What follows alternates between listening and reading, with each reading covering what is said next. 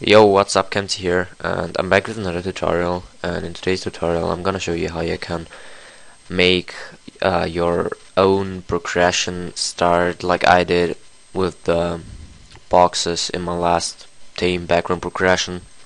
I'll show you how you can make these boxes, how you can let them fly in, or how you can add other effects to the boxes. So for this tutorial we need Photoshop and Sony Vegas, and we'll start in Photoshop. So what we are going to do is, most time you got a template and you got this folders. You just fade boxes and background. The fade, keep that enabled, boxes as well, and background just disable that. So now open the boxes folder and zoom in. So what we are going to do now is go to the main layer in this one here, which are the boxes. And so now you go to the rectangular marquee tool and you just select the top box like so. Right click, layer where cut. You disable this boxes, and you just go file, save for weapon devices, and you'll just save it in the folder you want. I already did that. I'll just save it as one because I'll use them for the tutorial now. Just do that with every other box. Like go on with like make the back in history. Now use that. Make the middle box like that. Right click. Yeah, you need to go on the layer, right click, layer where cut, file, save for weapon devices, save it for 2 or something like that. That would be the middle box. No, I forgot to disable them. Save for weapon devices and save them for 2 again. So yeah, just do that with every other box. And after you've done that, you go into Sony Vegas, and you also, where is it? You also got your folder here with your things. I'll use these 5 ones, and you just drag and drop them into Sony Vegas. Now the top one you put on the first layer, the middle one on the second, that and that. I'll just do it like that. And now you go on transitions, and I like the slide ones. Like you go on, I'll just make them a bit longer, that you just know how to deal with it. But yeah, so just like that. So now you got your boxes, and you go to the top one. You wanna let this fly in from the top, so you select slide in from top to down. You put that on, maybe make it a bit longer, like up to 2 seconds.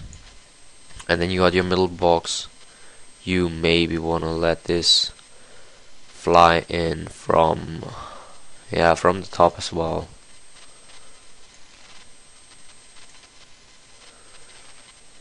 So yeah, then maybe which one? This one from the left.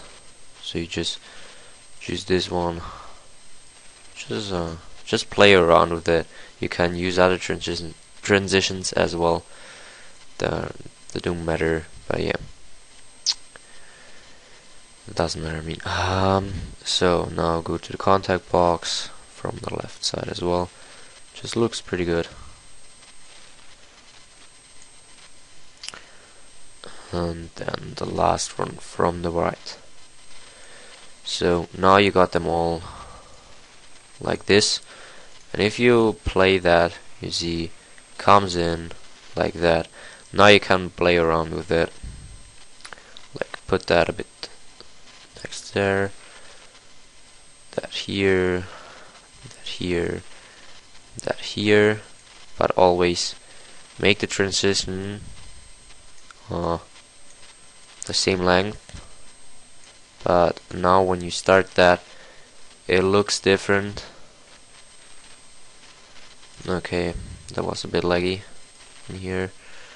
Actually, I'll just make that a bit bigger, just that you guys see that, like so. It just comes in like normal, just comes like, it's a pretty cool effect and it looks pretty good. You can maybe make it like that.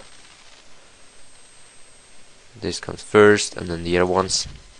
It's just to personal preferences, or you can also put on different transitions like 3D blinds. Put that in here, put that on there, and there, and there, so on everyone, like this.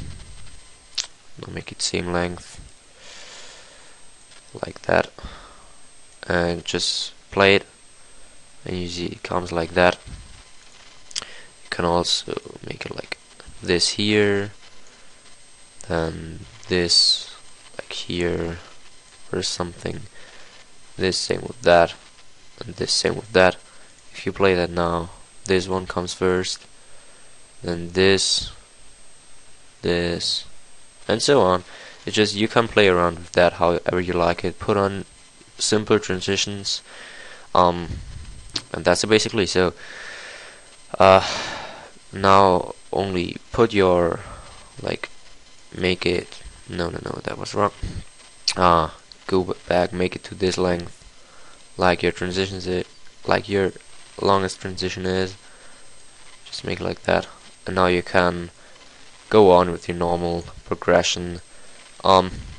Maybe I'm coming with more tutorials, or I think I will come with more tutorials, how you can make a pretty awesome progression, like a bit edited, and let things fly in, just to show you guys that you can be creative with progressions as well, because actually people think progressions are for the lazy people, but some people have no chance to make a speed art. Like if you have a slow PC, can't do that, or if you